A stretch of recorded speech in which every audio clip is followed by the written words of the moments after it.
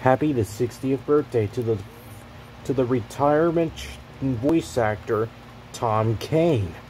He played many roles, including Yoda and Admiral Akbar and other characters in the Star Wars franchise.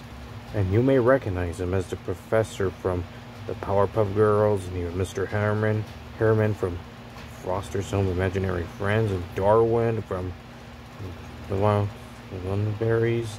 I forget. And even a narrator Smurf for the Smurfs, only in a Sony Pictures Animation live-action film and animation film, for example. So he announced his retirement last year, before Lego Star Wars The Skywalker Saga will be released on April of 2022 as his final performance. But he will never do his voices again, but he will give the part to someone else in the next upcoming installment of the Star Wars video games and television series on other stuff like that.